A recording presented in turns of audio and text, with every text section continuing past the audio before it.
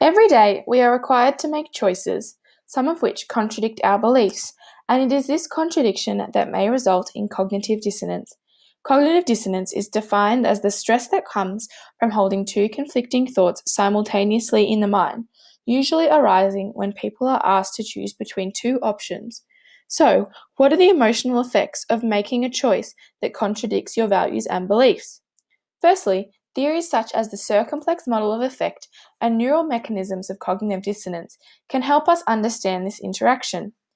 The basis of the circumplex model of effect is that a person's affective experience can be categorized by ordering affective states on the circumference of a circle with two dimensions, pleasure and displeasure, and arousal. Cognitive dissonance has been found to increase negative affect and decrease positive affect, showing a person's affective states being on opposing sides of the circle. The emotional effects of cognitive dissonance may also be explained from a neuropsychological perspective. Dissonance-inducing situations showed increased neural activation in key brain regions, including the dorsal anterior cingulate cortex, the left anterior insula, the inferior frontal gyrus, and precuneus. Similar brain regions have been found to be activated when shame, guilt, and regret occur. The dorsolateral prefrontal cortex and the precuneus area are activated by guilt and shame, and regret has been found to activate the anterior insula. Let's now look at the specific emotional effects of cognitive dissonance, including guilt, shame, and regret. Guilt is a self-conscious emotion activated by a breach in internal moral standards. Empirical research on ethical consumption choices has found that guilt is induced by cognitive dissonance.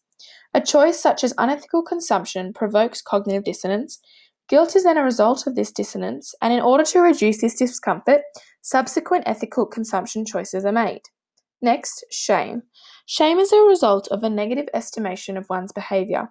A study examining the effects of cognitive dissonance on religion and sexuality gives insight into the role of dissonance in maintaining shame. Cognitive dissonance is induced due to conflicting homosexual and religious thoughts, and this results in the maintenance of internalized shame. Finally, regret has been defined as a negative emotion which arises after poor decision-making. When looking at regret and dissonance, post-purchase dissonance negatively influenced repurchase intention and post-purchase satisfaction, resulting in strong feelings of guilt. Reducing dissonance is essential in order to try and restore emotional well-being, and there are 3 suggested ways to do so. Firstly, changing one of the dissonant elements, such as personal values, opinions, or behaviors. Secondly, decreasing the importance of a consonant belief. Or finally, adding a new consonant belief. I encourage you to see if you experience any other emotional effects of cognitive dissonance.